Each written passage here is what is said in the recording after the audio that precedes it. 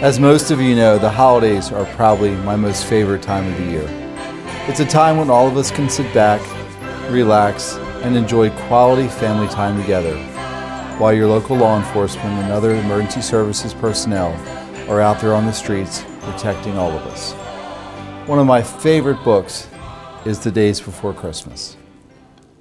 'Twas the days before Christmas when all through the county crooks were stirring, hoping to steal some bounty.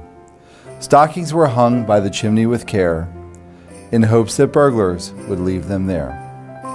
The children were nestled, all safe in their beds, while detectives posted online visions of offenders' heads.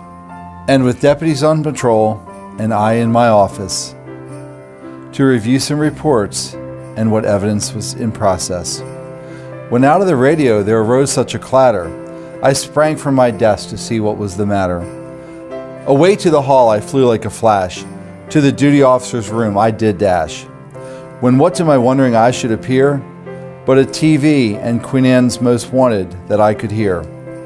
And with help from QAC TV, the program was lively and quick. And I knew in a moment the show must make fugitives sick.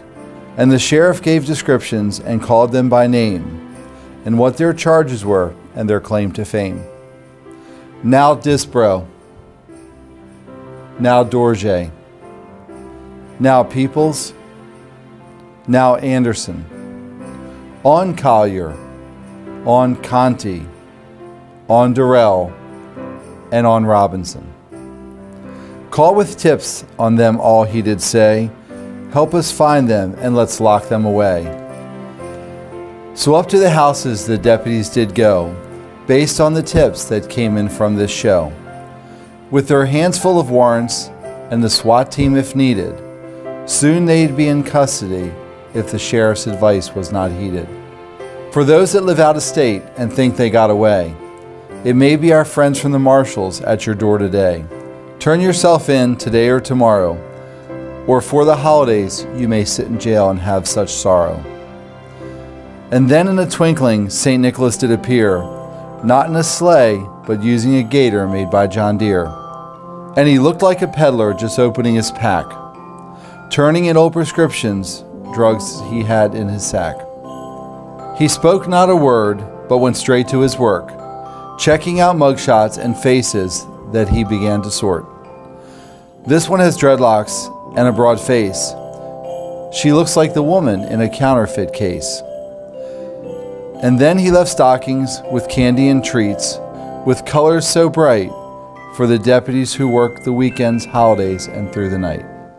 He sprang out the door to his ride, saying they can run, but they all can't hide.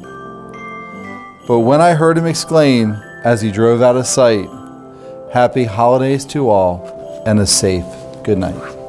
And now for more details on our wanted persons. Stacy Naka Peoples, 5'4", 125, African American female, 37 years old, arrest warrant for theft and theft scheme.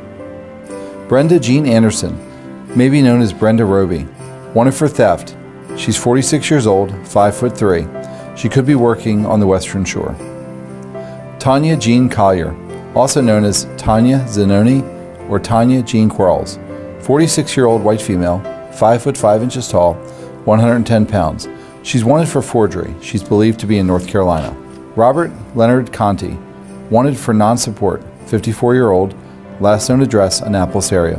Nicole Phyllis Durrell, wanted for a controlled dangerous substance distribution, PCP, 36-year-old female, could be using the name Nicole Castro, maybe in Florida, Georgia, or Texas. Courtney Amory Robinson, failed to appear on controlled dangerous substance charges, 32 years old, 5'2", 100 pounds, was in Pennsylvania but could be in the Myrtle Beach, South Carolina area, also known as Courtney Davenport.